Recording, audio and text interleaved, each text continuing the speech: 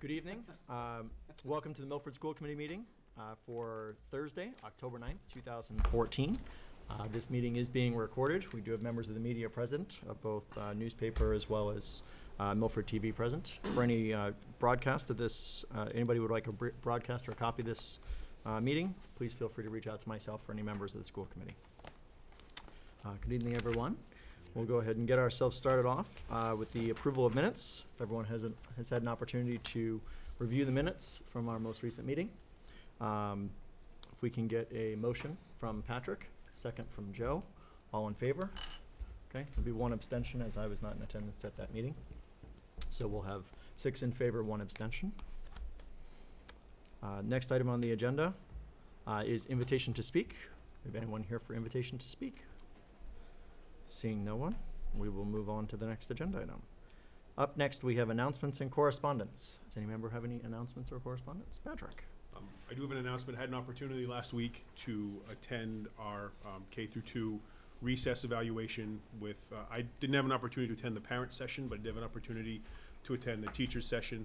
I want to thank the teachers for coming out and sharing their opinions. I thought it was a thoughtful discussion. It was very professional. I think that they made their case very well. It was good dialogue, and I would just like to thank everyone that did come and did attend. I thought it was a very productive session for us. I today had the opportunity to be here at the high school for the National Honor Society, welcomed 5 new members, and I just wanted to thank Kerry for running a really nice event for the parents as well as the students that were inducted. Great. Any other members? Yes. Oh. I was going to say, I actually did have something as well. So I had an opportunity to attend the parent forum, which I realized was just past the teacher forum. Unfortunately, I was not able to get to the teacher forum. And again, wanted to certainly thank Kevin for running the meeting, and also I know there were many other members in attendance, but wanted to thank the parents for coming out. Certainly a lot of passion around this issue. It was great to see the parent participation, some great questions and some great issues that were brought up. I did want to just make the committee aware I did receive an email that the parent actually asked that I bring in and just go over with the committee. It was actually a parent that was in attendance at this. I know she did mention that she's been in touch with Dr. McIntyre as well as the teachers, but did want to just let you guys know what the parent had said. Parent's email just said, I give you permission to mention my name as well as my children's name in the correspondence for the Milford School Committee purposes. You have my permission to use both names. The parent's name is Audra, and the last name is Lizarralde, Lizardi. And she also included some emails that she's gone back and forth with Dr. McIntyre on.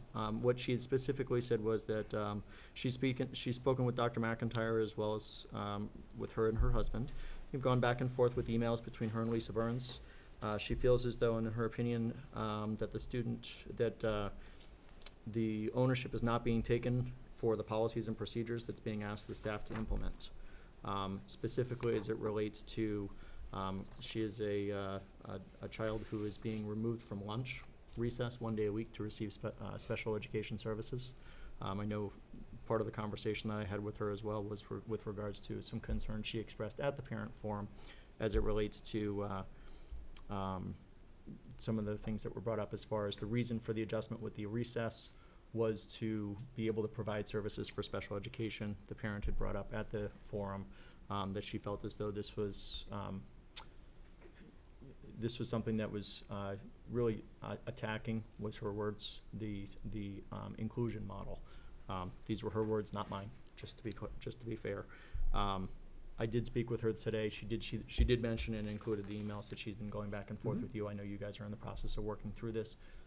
The parent specifically asked that I read the email during the meeting this evening, so I did want to make you guys aware of this. But it was more that her biggest concern was that her student, in addition to obviously the changes in some of the recesses, she is a kindergarten parent, just for information. In addition to the recess changes, as well as the nap time and rest time changes, this student, as well as others, are being removed from lunch recess as well, at least 1 day a week, to receive speech services. So, something that she wanted to make sure that I brought to the committee's attention. I know that Dr. McIntyre, you're already working with her. I know Lisa Burns is as well, but I wanted to make sure that I brought this to the attention of the committee. Mr. Chairman, Yes. it may be useful, Dr. McIntyre, if you don't mind giving an update. Since the last time the committee met, we had parents here express some concern. Since then, we've had 2 forum events, one, Correct. as Mr. Hall mentioned, for faculty, and then a second one for families. We want to, echo those comments to thank the families and staff for coming out and expressing those concerns. It did not fall on deaf ears. We've had obviously some follow-up meetings to that. That said, perhaps you might just make a couple of comments. Sure. For the benefit of the committee and the public about where we are. Absolutely. Yeah, I was really impressed by the turnout. Just to again echo what the committee members have said and Dr. Tremblay. This past week I've met with the 2 elementary principals. We reviewed the parent and teacher feedback, which is very important. We looked closely at the kindergarten schedules. We received a clarification from the Department of Elementary and Secondary Education regarding the kindergarten time on learning requirements and how they differ from 1 through 4 and how they differ even when you go into the secondary level. And our plan is to communicate to parents probably by the end of next week. We're gonna follow. I'm gonna follow up with a meeting with Ms. Burns and Ms. Firth probably either Monday or Tuesday, and we'll be sending a communication out to everybody by the end of the week. Certainly, as we saw during that parent forum, thank you for the quick update. Absolutely. Certainly, as we saw with the parents as well as we've heard from the teachers as well. A lot of passion, a lot of energy around this particular issue. I think, one of the things, if I may just for a moment, I think one of the things that's certainly driving a lot of that is, as we've discussed, as you guys have discussed as well, is A, it was the communication, the way that it was driven out, and B, I think some of the execution that's gone out, and the way that I think the intent was good. I think the execution has been challenging. So I know that that's something that you're working towards and working to continue to correct. It's certainly something that having a 5-year-old get off the bus, and I was thinking about this and putting myself in that. If I got into work at 7:30, quarter of 8 in the morning, and my first coffee break where I was able to get out of my office, in some cases with no windows, wasn't until 12:30 in the afternoon. I'd probably be a little cranky in the afternoon when I got home too. So if there's anything we can do, I know one of the things that you're going to be looking at is there a way to be able to exercise outdoor education and allowing the students to either be outside at some point during the day, have a teacher conduct part of their class outside and giving them that freedom to be able to still get outside, get some fresh air, get some exercise, and engage in some social activities. I think that would go a long way towards continuing to allow the students to get some exercise, get some freedom, as well as get that much needed break as part of that 15-minute break that we already got built in. So I know that you're actively working on that and look forward to seeing an update. Any other announcements or correspondence? Yeah, I wanted to share with the committee, last Friday, you may recall that Milford schools are part of the Blackstone Valley Education Foundation. And I wanted to just give an update. They're under the leadership of Matt Bayonne, our guidance director, and Rich Johnson. Rich Johnson's an engineering teacher at the high school. On Friday, October 3rd, 24 Milford High School students participated in a large career awareness program. Blackstone Valley Education Foundation coordinated a local Massachusetts Manufacturing Day initiative, and John Fernandez was a big leader in that effort for us. This is a cooperation between the Blackstone Valley Chamber of Commerce, Manufacturing Extension Partnership, and the National Park Service. And I want to just comment and thank the students that attended and represented Milford so well, and the staff who led them there. So it's just great to be part of this. Again, it goes back to our, this is an initiative of getting hands-on learning for kids who may be interested in pursuing something in manufacturing that's outside of, college and career readiness. So I wanted to just acknowledge that, and that we had 24 students attend. Wow. And made Milford proud, as they do. Great. Okay. We'll move on to our next agenda item, which is introduction of our newest principal and administrator. So, Mr. Hughes, if you'd come on right on up to our table here. So certainly want to introduce, if you can just introduce yourself. You're the Middle School East interim principal. So I'll let you kind of welcome. Thanks for coming to Milford. We've heard great things. It was nice to meet you on the first day of school, but I'll let you introduce yourself to the community as well as the committee. Great. Well, thank you very much for having me in your district. I appreciate the opportunity. I'm excited by it, and I'm enjoying it. I think it's going well. I'm very happy with the faculty and students at East. It's been a really fast 2 months since I've joined the district, and it's been reaffirming, kind of closing a circle in many ways. There are a couple of so far I've met a handful of kids whose parents I had as students when I was teaching back early in my career. And I've also found a faculty member whose husband was a former student of mine. So kind of a small world. I've always had a great deal of respect for Milford, both academically and athletically as an administrator. And back in the day when I was coaching and officiating, a number of my friends have lived here and continue to live here. And it's a great opportunity to stay in education and hopefully be of service to you folks. So I appreciate the opportunity and thank you. Mr. Chairman, if I may, just to John, just give the committee a little sense of, although I did provide this back when you were appointed in the interim role, and of course John was he's done an excellent job and has an excellent track record, and just the right kind of fit for us with a 2-year and the interim nature of the job and helping to transition what will be a big transition for us come with the time Woodland School is opening its doors and moving 8th grade into Stacy Middle School, moving grade 5 to Woodland School. And so for all those reasons, John was the best fit for us. But maybe just tell the committee and the community who may not have the benefit of knowing a little bit about your background, some of the work that you've done prior to coming to Milford. Sure. Well, I was a Natick guy, went to Natick High School. When I graduated, I went to Boston College. I got my master's degree there as well as my bachelor's.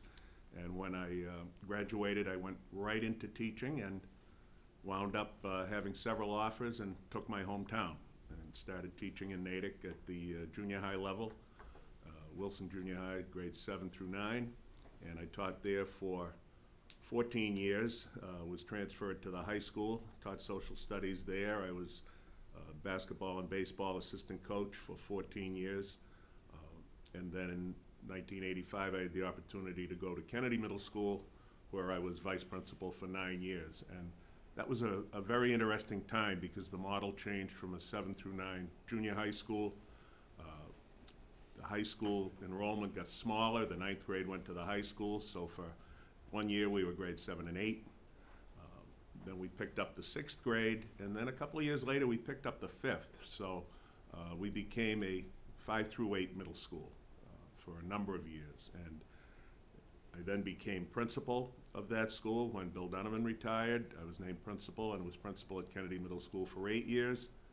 And then had the good fortune of being moved to Natick High School, where I finished my career in Natick, 40 years, fastest 40 years you could imagine.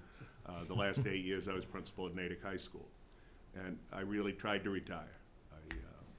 I had How's that working for you? I had a knee replacement. I sat out for a year, and I found out that I'm a type A person, and I couldn't stand it. And I went back subbing at the Wilson Middle School down the street, friendly with the principal there, and substituted for a couple of months, and had the opportunity to go to Hamilton Wenham Regional High School as interim principal. And experienced the world of being an interim, landing in a community that you really had no familiarity with. The people were fabulous, the kids were great, it was a great opportunity. They had an interesting set of circumstances, and I wound up being asked to come back for a second year, where I served second year as principal at Hamilton Wenham Regional High School, and then tried to retire again, and that was 2 summers ago. And on the first day of school last year, I got a call from the superintendent. My friend who was the middle school principal had become ill. And I started, they asked me if I would come back and take the middle school because I was still certified as a middle school principal. And I did, and it started out on a month-to-month basis. But by around Thanksgiving time, it was clear that I was going to be there for the year. My friend's doing well, I'm happy to say. But I was there last year, and then I was retired, and I came home one day from playing golf, and my wife said, "You got to listen to the message." And I listened to the message, and a friend of mine who lives in town said, in Milford, said, "Well, there's an opening. I sent your name in. If you get a call," and so I didn't think too much of it, and then a few days later, I got a call from Dr. Tremblay's office, and would you come over and have a cup of coffee? And next thing you know, here I am. And I thank you for the opportunity, but it's been good in the sense that I've had the opportunity to be an interim in the past, and I do have middle school experience, and actually, the majority of my years have included 8th graders, so it's a unique age. They've got a lot of energy. I try to keep up with them. They're finding out that the old guy can still move, and so they're a good crew. I was very, very proud of them yesterday. We had the Blackstone Valley Tech presentation, and several of the faculty told me that that was the best behaved group we've had for the visitors in a number of years. So they did themselves proud. So very pleased with that, and looking forward to a great year with them. That's great. Thanks, John. Thank you. Thank you, John, and welcome to Milford. And Thank you. you for coming in, and we've certainly heard some great stuff and some great things about your time in already, so. I'll try to live up to it. We'll see we'll see how it goes. You're like the Don Zimmer of education. You know, I I've been was called a thinking lot like- of things, but never that. That's not bad. I like that. I was gonna say Brett Favre, so. Okay, too. I'll take it. Excellent. Hey, thank you All right. very Thank much. you so much. Okay, thank you very much, folks. Have a Thank good you. night. Have a good Thank you. night. Thanks, John. Thanks Have a for good coming. You're welcome. Thank you. All right, so with that, we'll move on to our next agenda item, which is the superintendent's end of cycle evaluation. Everyone has, in their Dropbox, both a copy of their, individual evaluation, as well as what I put together from a summary. I want to just kind of walk through for the benefit of the viewing public, as well as for the committee members and the media that's present, how I put the summary together, and kind of how this presentation, what this process will look like as we're going through this evening. A couple of things. I did receive the end of cycle summary from the group. Thank you, guys. I saw a lot of the comments that were in there. Some of you, I'm gonna have to see if you guys do English tutoring for when my daughter's applying for college, because some of you guys wrote some very lengthy responses, which is fantastic. I will tell you, trying to put it all together and summarize it did not make it an easy task, but it was great to see all the feedback and the passion that you guys put into it, and clearly the effort. As far as the process, as I was putting together the summary, what I went through, and my philosophy as I went through it, was this. I basically took each section as if we were voting on it as a group. So I took your individual responses, I took all of our individual responses, and majority ruled. So it was nice to see that in many cases, we were pretty well in alignment, which tells me that we're all communicating well and actually thinking along the same lines, which is always good to see a committee that's pretty well in sync. You will notice that in the summary, there are no comments that were put in there, and I will be very candid with the reason why those comments were not put in there. Some of your summaries and your evaluations were put into bullet form in your comments, which would have been very easy to extract without taking things out of context. However, some were written in paragraph form. As a result, if I were to extract just individual lines from it, I felt as though it'd be we run the risk of taking things out of context, and we run the risk at that point of either things being misinterpreted or skewed. I could have just put everybody's comment in, but this evaluation would have been about 75 pages long if I'd have done that, so I chose not to do that. Instead, what I'd like to do as part of this format is I'm gonna go through each individual section. At the end of each section, if there's something that you have in your notes that you would like to pull out of context and add in from your own individual notes, and add in a couple of pieces of color that you'd like to add in. Dr. Tremblay has copies of everybody, so it's not that he won't have them. But if you feel that it's important that you bring something up that you've written down in your evaluation, at the end of each section, we'll pause and we'll turn to the group to read any comments or any comments that you've written down. Any questions or concerns about the way that we're going to kind of go through this? No? Okay. Perfect. So go to page one of the. We'll go to just page one of the summary. Page one of the summary as we look through. So step one is assess progress towards goals. We were all pretty well in alignment on this one. So professional practice goals, the overall majority said that the goals were met. Student learning goals, the overall majority was that the goals were met. District improvement goals, it was that the overall assessment was that the goals were met. As we go through step two, assesses performance on standards. So step one is instructional leadership. Once again, the majority of the committee, it was a rating of proficient. For the benefit of the viewing public, there are 4 ratings. It is unsatisfactory, needs improvement, proficient, and exemplary. And Bob, just from a context perspective, and keep me honest, Yeah.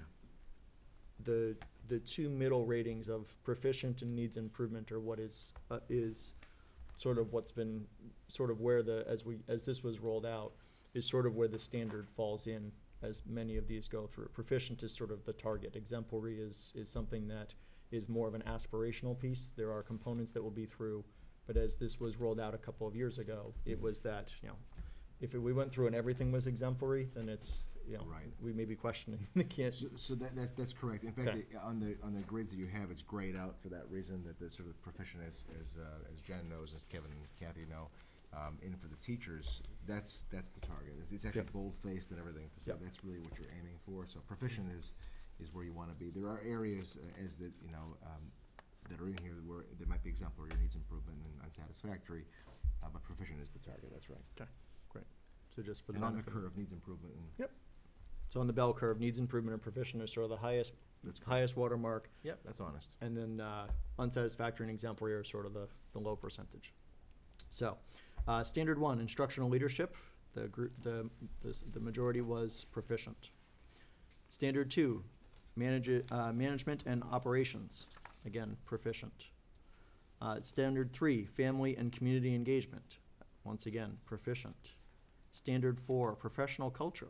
Once again, the majority was proficient. So as an overall for that, for step 3, rating overall summative performance was a proficient rating. And again, that's in line with the majority of the committee. So we'll pause here. If anybody has any comments from their individual assessment that they'd like to add in, now would be a good time. Patrick. I'll start, yes. So I did give Bob 1 exemplary, and that's with his family and community engagement. And that's something I've given him an exemplary in every year since. And so my comment on that is Bob's community engagement has continued to be exemplary. I've gone on a great deal detail in the past about his connection to the community that he serves, and I reference every comment that I've made in prior evaluations. They all still ring true today, and it's a pleasure to see the gusto with which you engage the community. It really is a very good thing. Thank you. Great. If I could, Mike. Mr. Chairman, Sure. if I could go back to professional practices, I gave Bob exceeded. Okay. In my opinion, I've been out many times in the evening at different events when Bob's representing the Milford Public Schools. He represents us and makes us very, very proud. I think he's a very professional guy in his appearance, in his actions, in his thoughts, going on to get his doctorate, this year. So I said that, in my opinion, his professional practice goals were exceeded. Like Patrick, in management and operations, family and community engagement, and professional culture, again, I gave him exemplary. And the reason I did is, if you read the definition of why they want you to grade exemplary, what stuck out to me, and I spoke to Bob about this earlier today, is that allows them to use it as a model of practice regionally and statewide. I'd be proud. I'd be proud for our district under Bob's leadership, and Kathy and Dr. McIntyre as well. I would be very proud for us to be used. And that's why I graded those areas that way. I think his management skills are flawless. I'll never forget when he announced the new principal at the high school. And I called him up and I told him, I said, Bob, I'm jealous. He said, what are you jealous of? I said, well, the purpose or desire of any good manager is to surround yourself with a team of people that truly believe in your philosophy, and you've now done that. That's a true conversation that I had with him. So I think his management skills are great. They're flawless to me. Family and community engagement, I don't think you could ask for a superintendent more engaged in the community and families than Dr. Tremblay is. In professional culture, just, to me, you just have to walk around and watch. And I think, again, he makes us very proud. I'm very proud to serve on the Milford School Committee, knowing that that he serves as our superintendent, and we have an administration and teachers and staff like we do, so thank you very much. Any other members? I'll add. Sure. One of the areas that I focused on, and I'll just quote, it's from the evaluation rubric for superintendents, that we expect a superintendent to demonstrate strong context and audience-specific interpersonal, written, and verbal communication skills, and is able to model this element. And I think, in line with what some of my colleagues around the table have just stated, one of the strengths of our superintendent is not just being a good communicator, but being able to break things down. There isn't a single topic that I've heard addressed that I have said afterwards, I don't really know what he's talking about. And we talk about so many complicated things in education and so many acronyms, and you've spoken about them yourself, Mr. Chairperson. And every time something is talked about, whether it's the hospitality program or the Chinese exchange program or the way that we're rolling out a student support model called RTI, you understand every single time what he's talking about. And, you know, similarly, as skilled as he is at that, I had mentioned in here that you go to the Brookside School and they have a cake raffle and on a Saturday afternoon, and there's your superintendent running a cake raffle just as easily as we will see him running an honors program at the high school. So, you know, I know in a lot of districts, we talk about the high school as a flagship, and me as an elementary person, sometimes you feel a little bit slighted in the elementary because you're just not. It's not, you can't compare the two, but in this district, I feel like everything is given equal weight. And I've worked for many superintendents with many different strengths, and this really is singular in terms of what I've seen from Dr. Tremblay in terms of his support publicly for our schools.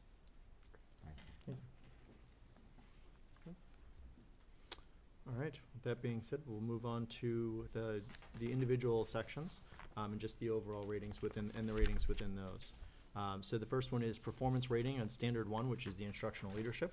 Just going through, once again, the overall rating was a proficient in each of the categories, and I'm just going to read, I'm not going to read the details on it, but I will go through the individual things. So first one is curriculum, next is instruction, following is assessment, evaluation, and then data-informed decision-making. In each of these sections, the majority of the committee responses were proficient, so the overall rating was a proficient rating as well.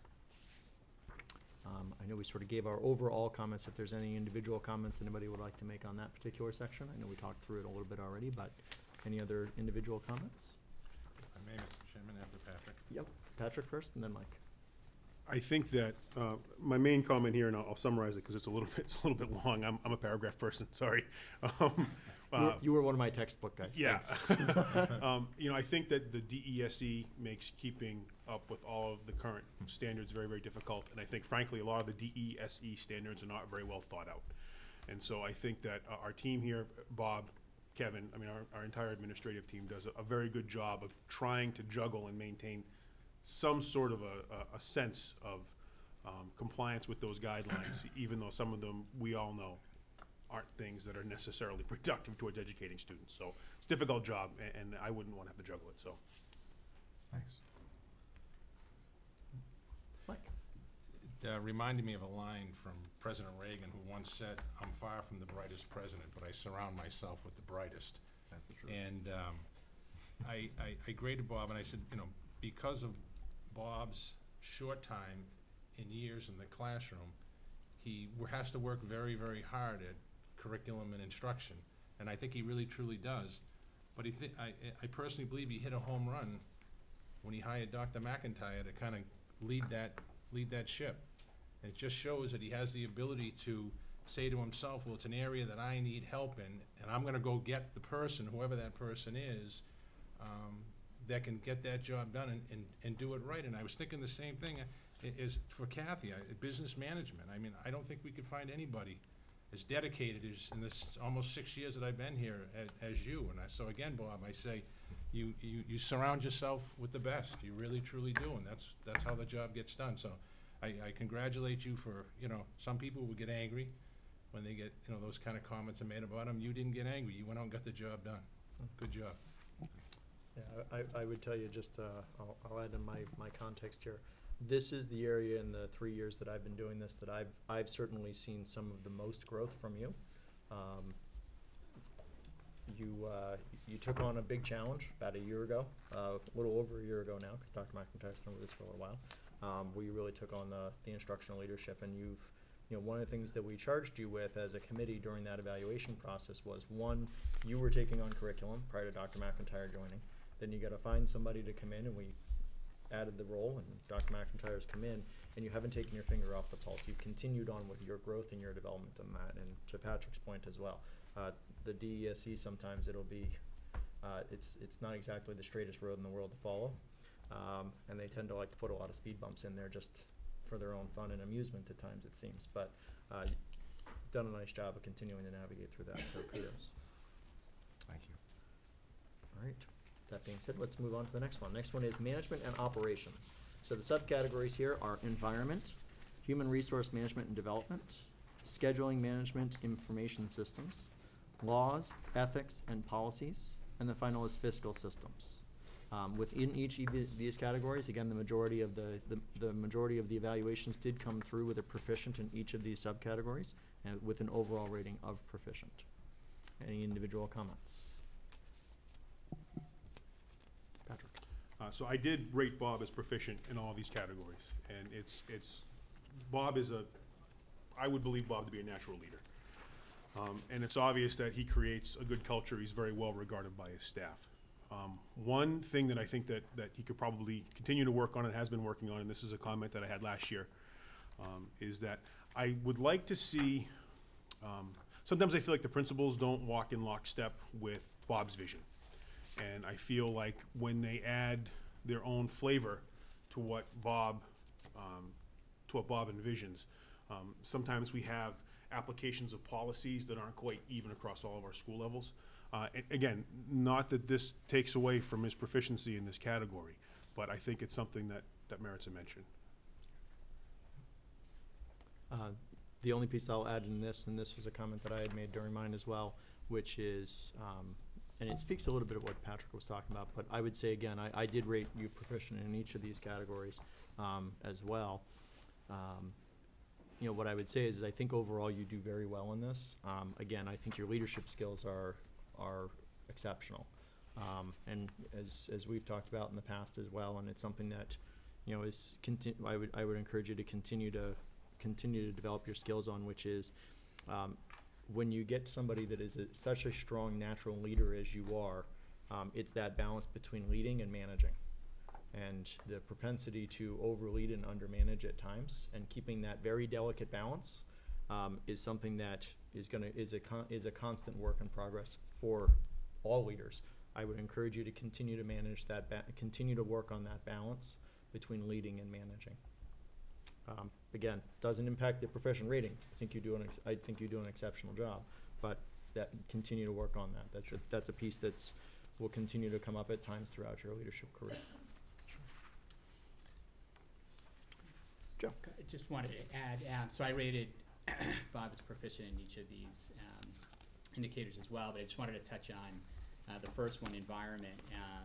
And as you all well know, the safety and wellness of our students and staff has always been a priority for this committee and for Bob. And I just wanted to highlight some of the key accomplishments for him this year in that regard.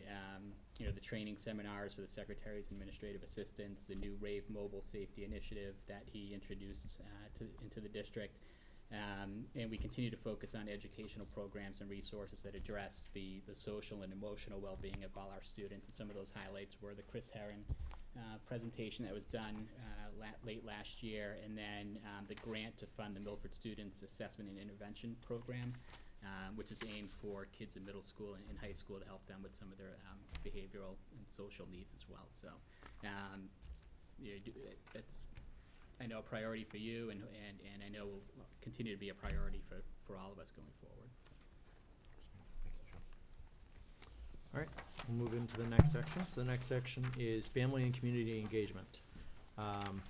So the subcategories for this are engagement, sharing responsibility, communication, and family concerns. In this category, the first three subcategories of engagement, sharing responsibility, and communication, the overall rating from the committee was proficient. In family concerns, the rating was exemplary. Certainly something that should be very proud of. So, Thank you. Any comments from the committee? Joe? Yeah, so this was an area that I felt was one of Bob's greatest strengths, and I rated him as exemplary for both engagement and sharing responsibility. I just felt that Bob's performance in this area is very strong. He does a great job communicating with families and other Milford departments and the community in general. Over the past year, he spent a considerable amount of time and energy advocating for the new Woodland School project. And that really demonstrated some of those collaborative skills that he has. And then he's worked very closely with other town departments on several initiatives. I know he provided a lot of analysis during the whole casino debate. He's heavily involved with the technology task force, and he's involved in a lot of local boards and organizations and leverages many of those relationships for the greater good of the Milford School District. Mike, you had your hand up there? Yeah, in this category, I rated Bob exemplary in every category.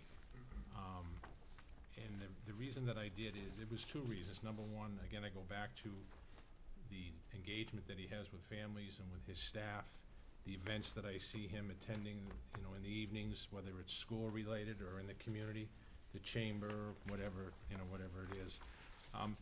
But also, what played a big factor for me was, as everybody on the committee knows, I deal with the public, and I meet a lot of people, and I talk to a lot of people. When I talk to people in education, that are in education for a living, and they don't know that I'm on the school committee, and they're voicing their opinion, I just sit, stand there quietly and listen and say, I'm so fortunate, or we're so fortunate to have a person like Dr. Tremblay in these particular areas, because these are areas that they're talking about, and that the person, whoever it is, just doesn't get seen in the community, doesn't attend, handpicks the events they're going to attend. I think Bob attends almost every single event he can get his hands on. To the cake, another classic example. And I just, you listen to these people, and not only are they frustrated, they struggle with it. They're looking for their leader, and their leader isn't there. Not criticizing anybody, I'm just saying that on our end, we don't have that problem. We have a leader that's out there in the community every single day representing the Milford Public Schools. All right, we'll move on to the next category. The final category here is a professional culture, and the subcategories for this are commitment to high standards, cultural proficiency, communication, continuous learning, shared vision, managing conflict. In this category, again, the committee's responses were proficient rating. Any members have any comments from their comments that they wrote down? Patrick. So, last year, in the managing conflict category, I actually rated Bob as needs improvement. And this year I ranked him as proficient. And I do want to comment that his awareness of, potential. Managing a school system, I imagine, is a very difficult thing. There are a lot of professionals, very highly educated, who have opinions and who are the leaders in their own classroom every single day. And there can potentially be conflict that occur between staff members and among staff members. And that's a very difficult environment to have a handle on the conflict that occurs. And I think that you've done an excellent job this year, Bob, of just increasing, not that you were unaware before, but increasing the level of awareness and really working on the things that the committee asked you to work on. And so I've just seen an incredible amount of progress with that. And when we take something from a needs improvement category to a proficient category, I think it merits a mention in this meeting. I also wanted to comment. John. As someone who's been trained in this tool, checking the box exemplary feels like you're not supposed to do it, because that's really, we have been trained that proficient is the standard that we're striving for. And I did mark 2 categories in this standard as exemplary, and I felt that strongly about them, which is communication, as has been stated over and over tonight, and that shared vision. And that shared vision really talks about helping every student succeed both where they are today and where we hope that they're going to go in the future. And when I hear principals and our assistant superintendent and Dr. Tremblay talk about the ways we're going to look at learning models and the way we're going to shift the things that we do, sometimes they didn't go as well as maybe we thought they were going to, but opening that back up for communication and for listening looking at our high school kids and making sure that we have avenues for them to succeed, looking at our students with English language learning challenges and making sure that we have things translated for them. When I get the note from home from Woodland that comes in a variety of languages this year, or when we hear the superintendent's voice coming in a different language, that talks about that sensitivity to different kinds of learners in different family situations, that it's not always natural for every superintendent of schools, and it feels like it comes naturally for ours. All right. So that, as they say, is the end of that particular evaluation. Bob, anything from you? You're the receiver on this one. Yeah, So well, what have you got? I've been on the receiving end of all kinds of different reports in the 8 years in the committee. This is among the most humbling I've had. I'd like to thank the school committee for your continued support of me and encouragement and helping me to improve in areas where improvement's needed. There's always room for improvement, and this is, even though it's a very positive report, there's still room for me in my own reflections to grow professionally. Now, some of what you see, and I've had the benefit now of being I'm on two accreditation committees for NEASC, and Milford, of course, has participated over the years in NEASC. And so you go out and visit a school, and I guess the only thing I really know is Milford, so for me it can always be better, it can always be better. Until you start visiting other schools and realize, wow, this is really eye-opening as just how many things we have going well. And when we had the Secretary Matt Malone came to visit Milford High School, and we had a chance to brag as could be better. And I'm proud of that in Milford. I'm proud that we have an attitude that it's never good enough. It can always be better. And I'm proud to be in a district that values that. The reflection for me, and I can think of Milford, although I live in Mendon, I think of Milford as home. And my family, my kids know their way around every school in this school district because we spend time here. And the events are like family events, and the staff to me is like a family, albeit sometimes with all the family dysfunction that you have in your family. And you manage that, and it's the people, and there's not a day in the 17 years I've been in Milford now that I've not jumped out of bed to come to this job. And it's one I take I'm very proud of this community. I'm very proud to serve this community. It presents some tremendous challenges. Despite those challenges, we continue to be a level 2 school district. We continue to have a vision for one-to-one technology, which we'll get to. We continue to have high expectations for kids and what we want our children to do. And this school committee and school committees before it have held a high standard for its superintendent and for its administrators to be excellent. And that's the kind of district that I want to be in, and that's the kind of district that I want to stay in, because that's the kind of leadership that I believe in. So I'm not really sure what to say and how to reflect on all this, except that I want to say thank you, and it's a privilege to serve this town. I sat down and I thought a lot, and I was around, Patrick was around, the year that we were pretty rough on you. And it came out in the media that we had to give back, and I started looking at the progression or the progress that you had made over the years, and really how far you had come. And you've made some fantastic improvements, and I just want to go on record as saying, in my opinion, this is an A+. Job well done. Mr. Chairman, thank you, and we are right on time. Hey, Actually, can I? Oh, Patrick's sorry, calling I out a didn't want point. to step on Don. Don, go ahead. All right, you know me, I'm not gonna give you an A+ or anybody an A+. And let's face it, Bob, I mean, we've had some fun, and we've certainly agreed to disagree on lots of things, lots of things this year too, but, I tell everybody when, and I tell everybody, we're so lucky to have you, because your job has to be one of the worst jobs I could ever imagine, right? It's not easy. It's extremely hard. And plus you have to deal with, the likes of myself and some other folks, but it's a tough challenge, and it's a political game too. And you do it extremely well. And I know there's been times that you and I have had conversations, and I try telling you all the time, Bob, deep down, I think you do a great job. And I think this is a great opportunity for me publicly to say that to everybody in this town, that we are extremely lucky to have somebody with your talent and you know, your ability to juggle everything that's involved in being the superintendent the way that you do. So, you know, good job. But again, you know, there's always areas that you can improve, and, you know, sometimes when I highlight things or bring things up, it's because I want you to do better.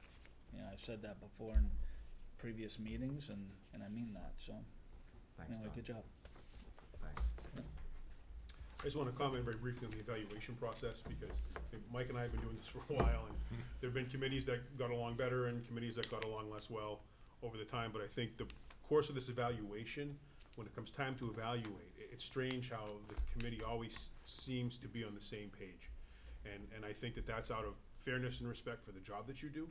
And I think it's also out of the understanding that if we give you honest feedback, that you're gonna make the improvements that we want you to make, and you're gonna become, you know, the best superintendent you could possibly be. And so, it's just been, this has been a very good process, I think, since so long as I've been involved in this committee. And I think, you know,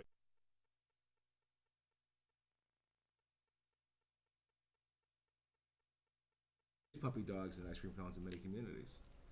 This community is not. This community expects accountability, and you know, and I hold that in high regard. Actually, it's funny you mentioned about the leading versus managing, and the vision, and having sure that the principals does this buy-in. Tomorrow we have a professional development day in Milford, as you know, and I'll be actually presenting the plan, the strategic plan. You know, believe me, a positive report card like this one does not mean that I now sit back and don't take those next steps to become challenge myself even more. It's an innate for me to want to challenge myself, and please know that I will not sit back and relax on a good report. There's much more work to be done, and I'm up to the challenge. Excellent. Thank you. And, Thank you. yeah, it's been, you've had a good year, Bob, and I've told you this, you and I have had private conversations about this. Anybody that wants to do their annual, I challenge anybody, we talk about, oh, well, it's the private sector versus the public sector. I challenge anybody that would be willing to have their annual review done on television by 7 independently elected individuals. I still think you ought to have your head checked. However, I think you do a fantastic job. You really do, you know, you work really hard at this job, you continue to develop, and again, you're absolutely correct. This committee expects more. And even in a good review, and I will tell you, having gone through, and I got to read each of yours as they came in, and I printed them all out, and I'm sitting with them all on my desk, sitting at home, and I'm reading through them, and I'm like, did I print that one twice? No, it's 2 different ones, but we really, they're just seeing that 7 personalities, and coming from very different backgrounds, very diverse work experiences, life experiences, and professional experiences.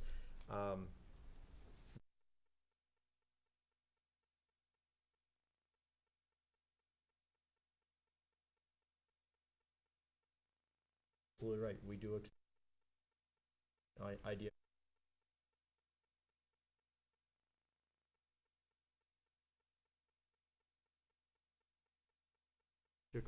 So we'll take a motion from Patrick, a second from Jen. All in favor? And we will move forward. Thank you. Next, we have the appointment of the Milford Public Schools Wellness Committee representative. So this is a position that really is going to be going forward and is going to be working sort of in tandem, as we've been talking about. This is something where we should have, Donna brought this up to us earlier in the year and brought this to our attention, where the school committee is supposed to have a representative that's appointed to this committee. We have not had one previously, so we do need to have somebody that is going to be appointed to that wellness committee. That being said, I did give some thought to this, and I've not had an opportunity to reach out to the individual I think would be a good person to join in on this. I do think it's something that's going to run in tandem. We talked about joining with the Safety and Security Committee as well. That being said, in addition to your vice chair duties, Mike, would you be willing to take Sure. on that? Absolutely. Excellent. So, Mike, we'll appoint you as our wellness representative. Thank you very much. Excellent. Thank you. All right. Moving forward, and I see it's PowerPoint time. So, but we're not there yet. So we got to go to Kathy first. Kevin, He's don't- getting all warmed up. I see don't- the PowerPoints coming on the Don't side of screw my it up eye. with me. Don't screw it All up with right. me. It's a good night. So, He said 8 minutes. He said 8 minutes. I did want to highlight that I'm 5 minutes ahead. So, Mr. Chairman, can I make one comment? you're going to mess up my 5 minutes. No, no, no. I just wanted to point out, because, you know, in fairness to Dawn too, and Dawn, I just want to, back to you earlier, thank you for the comments tonight.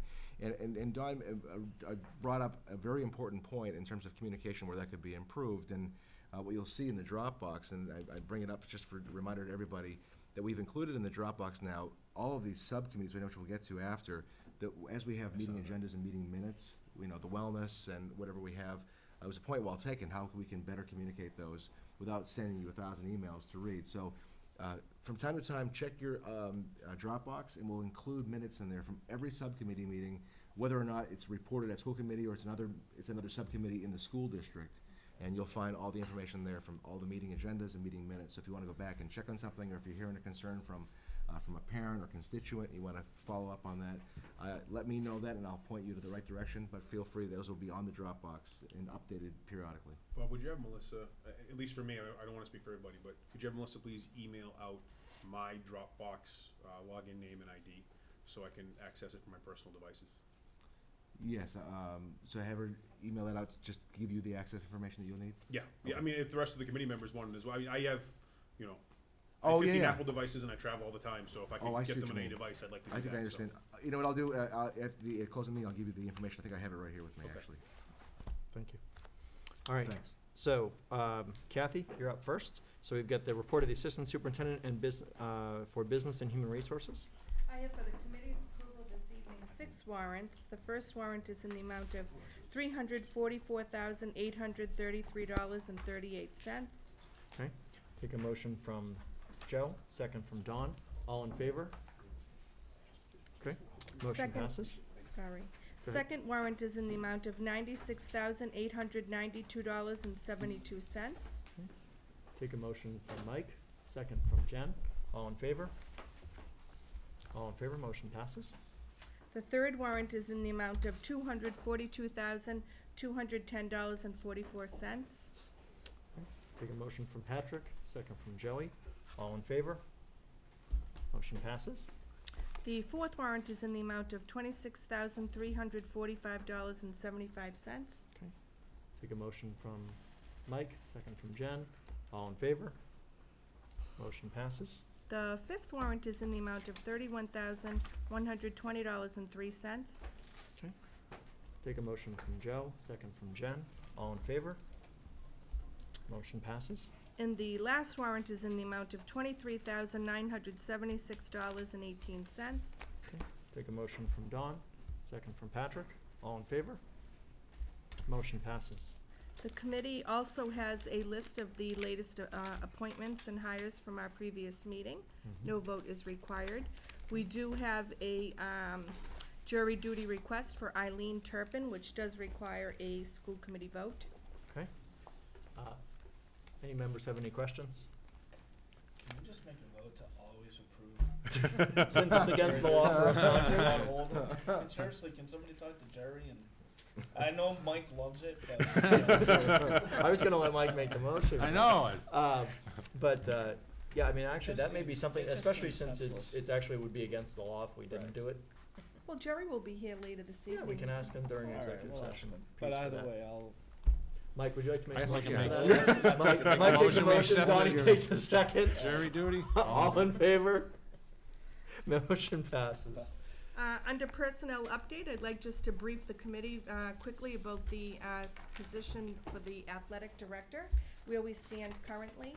The posting has closed. We have received 100 applicants all over the country. The interest came from all over the country.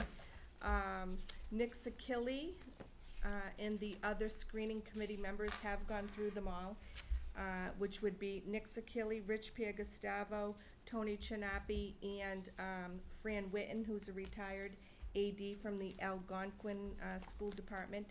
They have brought that 100 down to 15.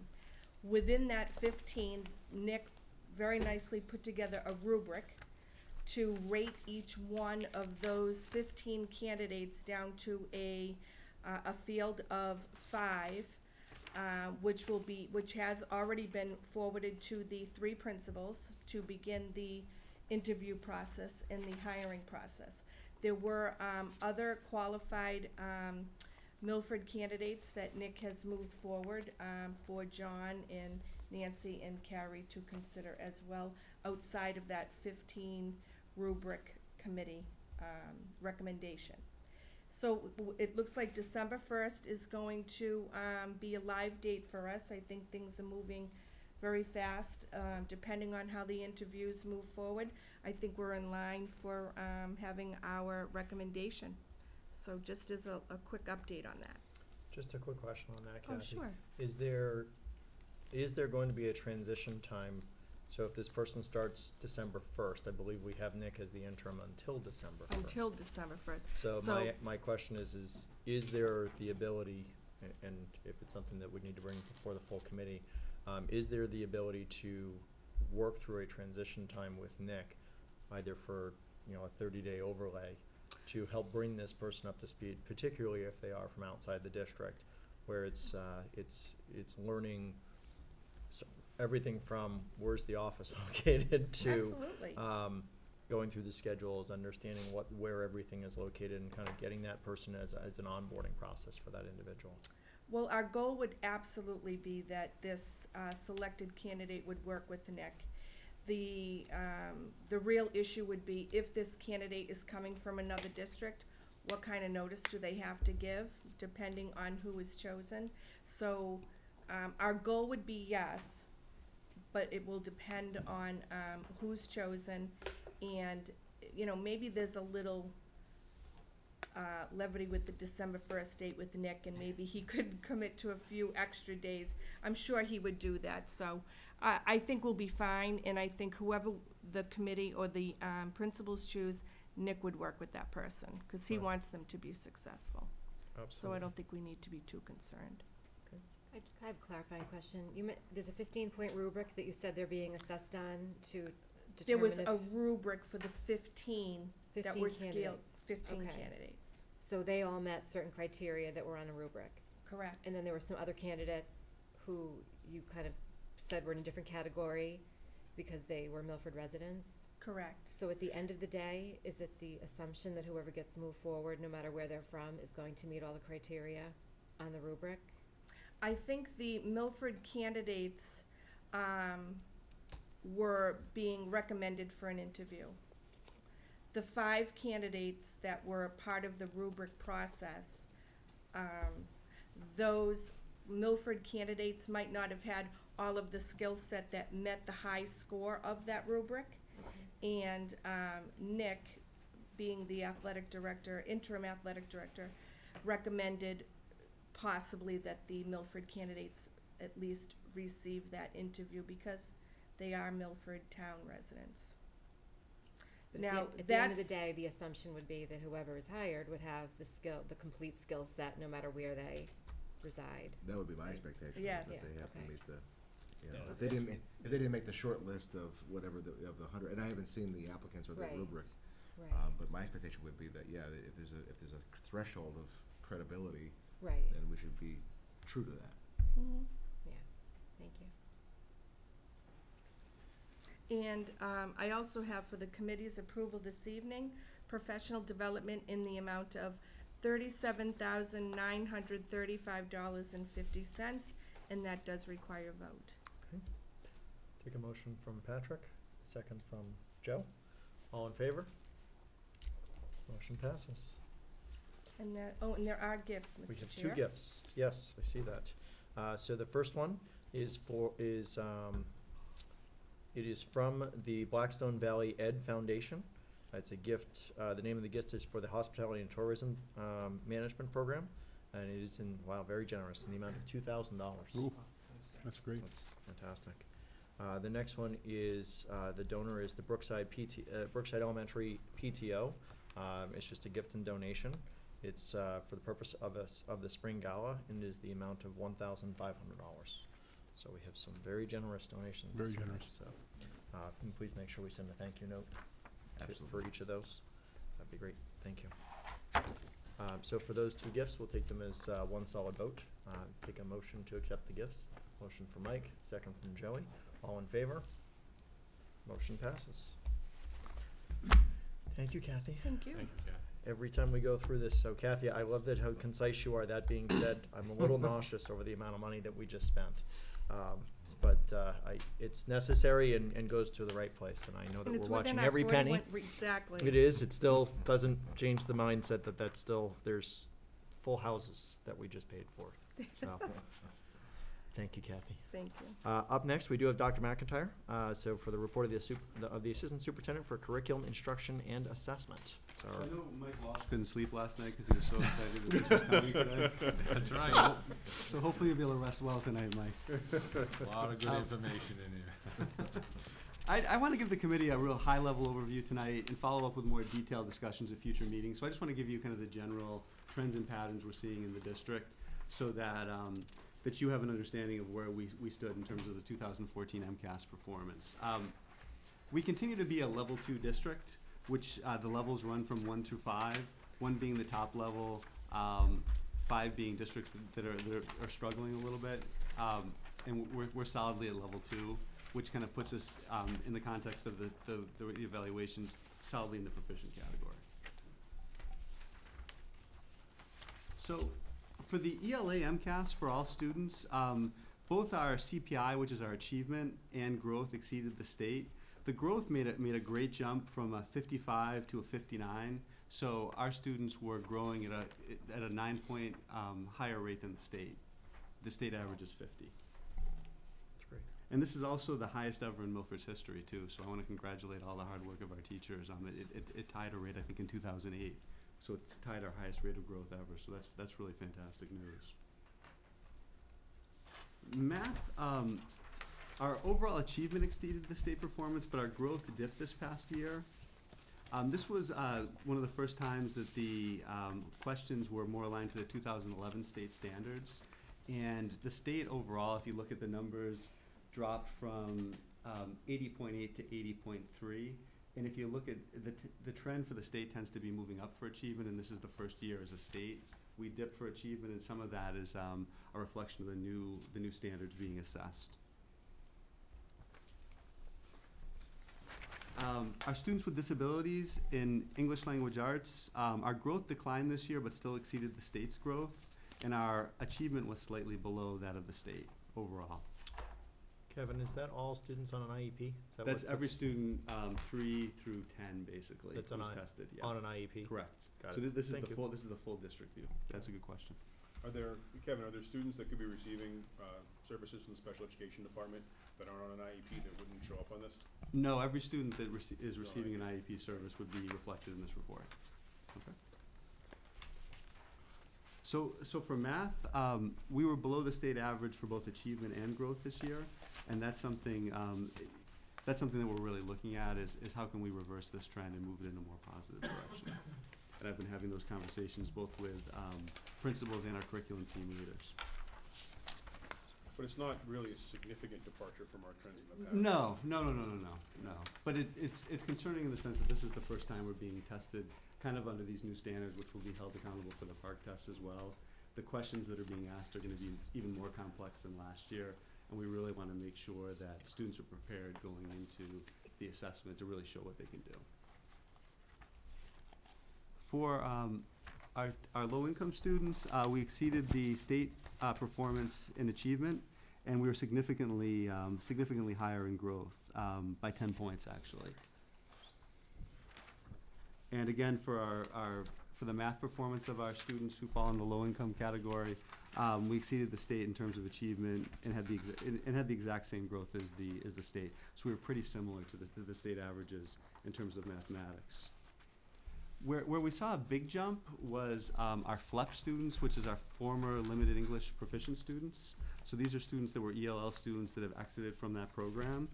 And we were actually 15 points higher than the state. And this is due in part to a restructuring to the ELL program in terms of exiting criteria.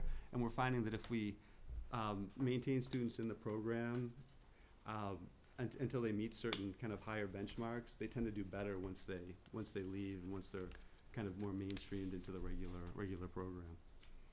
And you're going to Just see. interrupt you really quickly there, and the point I meant to make earlier too, after the evaluation was, not only do I surround myself with people who are smarter than I, but also the school committee has been outstanding in supporting what we believe to be the right vision for this district, and these results, these kinds of things you're hearing Kevin report on tonight, just prove that out, that, you know, Jen Lancaster should be credited for the work that she's done. And she's done a fantastic job. She really has, and the forward vision she has for how these students can make that kind of growth. So I meant to thank the committee also just for the support in every budget we've passed and the kind of scrutiny we've presented, new positions, Kevin being among them, and the work we've done to adding positions where we think that need is in place. And I hope you're seeing the fruit of that effort here. So I don't mean to believe, you're on the clock, so now you only have 2 minutes. The 9 left, minutes is something out the like window now. that. It's over now, so. We're Sorry, at, we're at Kevin. 9 minutes now. Sorry, That's right. For the ELA MCAS for our English language learners, those numbers are slightly below the state average in achievement and 11 points lower in growth. And some of that is the swap and the structuring of the program. So we saw a big growth with the FLEPs. We saw a little bit of a dip with the ELL population. We expected that just based on some of the restructuring that we did. So I just want to highlight some successes that we've had. Again, overall the student growth percentage for the district in ELA is 59, which is 9 points higher than the state average. The student growth percentage at grade 6 was 67.5, and grade 7 was 64 for mathematics, which are phenomenal numbers. That puts those groups in that high impact on student learning, which is fantastic. And these are median numbers, not averages. So it just tells you that the learning that's happening at those grade levels is amazing. For English language arts, at grade 6 was 73, and grade 7 was 68, which is also, they're just fantastic numbers. The Woodland ELA student growth percentile increased by 7 points, which is an amazing jump. And the high school ELA exceeded the state average in every area on the 2014 MCAS. And I'm going to talk about that in a second, kind of how that happened. And then SGP for FLEP students, again, increased 25%, which again is a huge jump. Last summer, Carrie Bonnick, the high school principal, worked with her faculty, and they worked together on setting a goal for doing writing across the curriculum. And each department in each class set a writing goal. So whether it was physical education, whether it was music, English, math, science, every class set a writing goal, every single class. And in 2013, you can see their MCAS scores, and it's hard to see on this, but some of them are red, which means they're below the state average. Some of them were black, which means they're above the state average. So it was a little mixed. And after just 1 year of having this writing goal in place, every single standard was above the state average, which really speaks to, number one, just the talent of the educators we have across the district, in this case the high school specifically, but the power of what happens when you set a goal, you target it, and you see great improvement. And it's just a fantastic accomplishment. And it's rare when you see something like this happen in the first year, because Carrie and I had several conversations over the course of the year, and she said, well, what if this doesn't work? And I said, well, it might take a couple of years to actually really get results, because it's going to take time for people, and they're all using a modified version of the PARC rubric, so they're ahead of the game in that department too. But immediately we saw great results, and this year they're kind of refining that goal to try to get the writing even better across 9 through 12. So I just wanted to highlight that, because that was like a whole school initiative where you really saw something pay off from start to finish, and I want to give the folks at the high school a lot of credit for that, because they did a really nice job. So some challenges that we're seeing is our overall math growth percentile dipped 4 points overall, and we're examining that again. We tend to be above the state average, hovering around 50. We dipped below 50 for the first time in 4 or 5 years, and we really want to look at that. I think some of that is attributable again to the question focus on the 2011 standards and some alignment issues, but we're really looking at that and we're examining that, because we want the students to be successful and we want them to be prepared. Again, our overall mathematics achievement decreased 1.5 points as a district. We continue to need to close achievement gaps for students with disabilities, our English language learners, and our low-income students in both language arts and mathematics. We have a new test in place for grades 3 through 8 that we're going to be putting into place this year. We're spending a fair amount of time in professional development tomorrow, kind of talking about what that's going to look like, what it's going to mean, how it's going to roll out this year. And again, field testing from across the state with the park last year showed that there was a disconnect between kind of the 2011 standards and what's happening in classrooms across Massachusetts, which is part of the reason why we saw a dip in achievement overall across the state as well, which doesn't happen. Usually they kind of trend upward a little bit, especially when you're looking at the aggregate. Literacy across the curriculum continues to be a priority. We continue to try to increase rigor in tasks, text complexity, and the level of questions that are being asked in the classroom. And we're kind of working on that as a daily basis and trying to integrate that into the curriculum we're already using. And that's kind of this is the general presentation of the overall results. Thank you, Kevin. Great. Thank you. I know you'd mentioned that you're going to kind of go into depth and kind of have more absolutely, of a discussion. but I just wanted to put it out, just the general scores for everybody, and then we can kind of discuss it as the year goes on. Great. Thank you. Excellent. Well done, Kevin. Did you have a question, Bill? The only comment I was gonna make was, you know, when you look at these stats, you know, it's not like there's a huge spike up or down, or there's a couple places you gotta really dig. And it's not just us, it's the entire state, right? So I think it's important for everybody to realize how hard it is to actually make, you know, significant gains in any of these areas. Mm-hmm. Now, I remember, you know, over the last few years of being on the school committee, you know, the one thing that I've realized is our teachers do a great job, our students do a great job, but there are some areas that you highlight, right? Mm-hmm. Now, I don't see how you're gonna impact, you know, students with disabilities but the ELL programs, and that's where I think we've made our greatest strides, especially if you look at 2012 to 2014. I mean, 2012 proficient was 11% and the state was 23. And now we've closed that gap to 17 to 23, which to me is our best area of improvement. I know from talking, you know, to some of the teachers here, you know, there's things that we've put in place, like the summer reading programs and stuff like that, that again, are, you know, really help us in our district have a major impact on these stats. What I'd like to understand, you know, maybe for a future meeting is, you know, are there some schools that are really exceeding in the ELL space that are doing things that we're not? And what are those things? Because, you know, if the state's averaging 23 and we're only at 17 and proficient, there's got to be some schools out there that are knocking it out of the park. And so just, you know, trying to come up with some other ideas, because I think that's the number one area for us to have an impact on the overall numbers, Yep. probably the easiest one. Mm-hmm. And I also know that there's a great impact to the taxpayer, you know, to get ELL students into the regular classroom faster. And over the last few years, especially for the newcomers, you know, we've seen charts, historical data. You know, on average, it takes 7 years. I remember saying when the reading program came into place, it would be nice to see if that has an impact in getting them into the regular classrooms faster. And Mm-hmm. so I'm really happy with these numbers. I think it's, you know, we're doing a good job. But if there are schools that we could reach out to that are really kicking it, you know, in this area. And I can tell you just we could- quickly, Jen Lancaster's on several state-level committees where they're looking at that very thing, like what Right. models are leading to the best results. Yeah, and if there's something that you need the support of the school committee to implement those things, you know, certainly love to hear them. Great, appreciate that. Okay.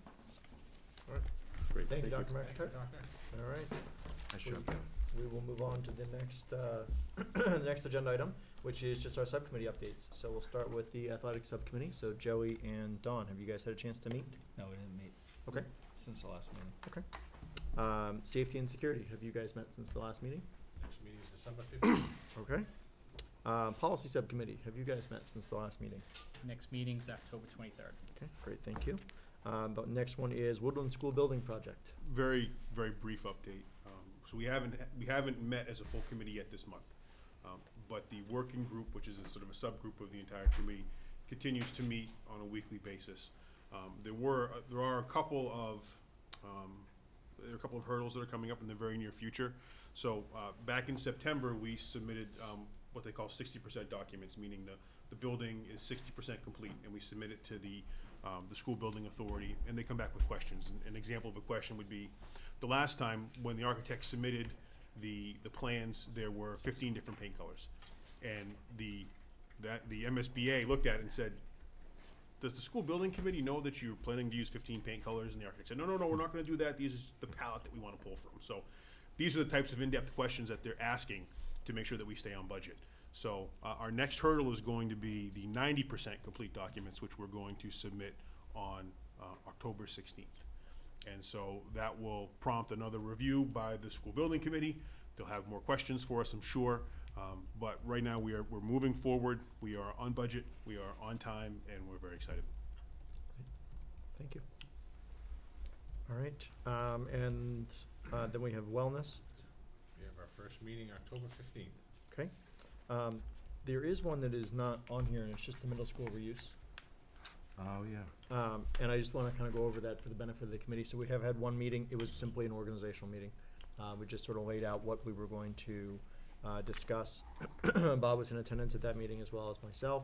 It was an organizational meeting. Part of what we talked about and was discussed at the meeting was really getting an understanding of what we have from a building, the need for really, and you've seen probably through some media outlets as well as an upcoming for the town meeting warrant, and ask for an appropriation of $40,000, and that's to hire a consulting firm to come in that's going to do an engineering assessment of the building. Part of that engineering assessment is to get an understanding of what could potentially the building be used for. So part of what was talked about was, as we've talked about as a committee and has been talked about at length, which is, could it be used for, if we decided we wanted to go down the route and recommendation, bless you, of senior housing. If we wanted to keep it for administrative use and we wanted to turn it into offices, well, these are classrooms. They've got 12-foot ceilings, and they've got their rooms roughly the size of this room. As I jokingly said to Bob, as nice as it would be to have this one room be just his office, seems a little roomy for one person. If we wanted to subdivide that, well, there's HVAC impacts with that. There may only be one duct that comes into the room. Well, what does that look like? What does it take from a compliance perspective for Americans with Disabilities Act and meeting all those requirements? So what ultimately came up was Rick Villani, town administrator, had gone through it and actually had already done the due diligence to uncover what the cost would be for a firm to come in that will look at what's the building structure look like. And the pieces that we got to keep in mind is we talked about it being potential mixed use.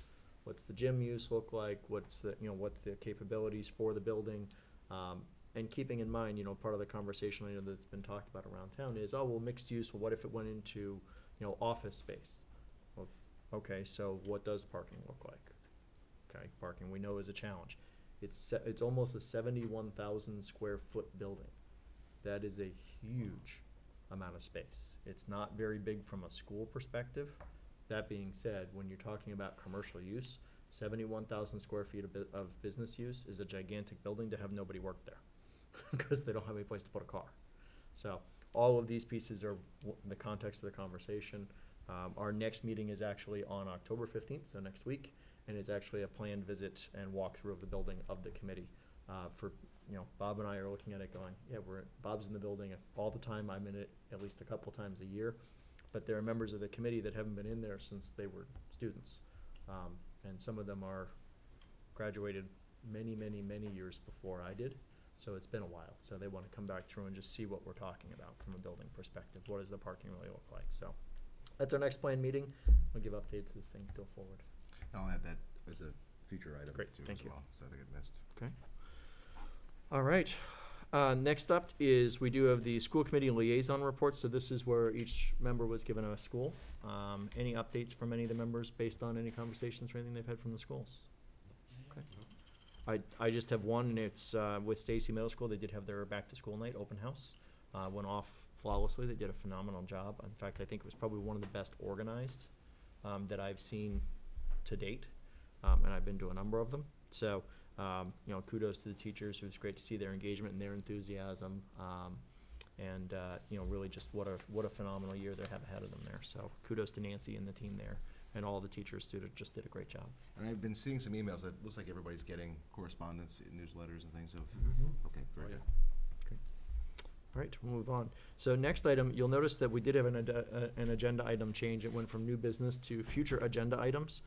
This is just just mixing things up a little bit. So future agenda items, I think, better kind of depicts based on some conversations we had as part of our last educational component that we had with our governance board at a meeting earlier in early in September. So we did change this to future agenda items. Do any members have any items for future agenda? I know that I do have one, just as it pertains as to follow up to the end of cycle. But I'll add that and defer to the committee first if there's any future agenda items people would like to see. Okay. So the future agenda item that I would like to, that we would move forward as kind of a next step for the end of cycle evaluation for the superintendent would be to, just as we do on an annual basis, just to review his contract and discuss salary evaluation. So for a future agenda item, that would be, that is something that would be done as is typical and common during an executive session. So it'd be an executive session item for a future meeting.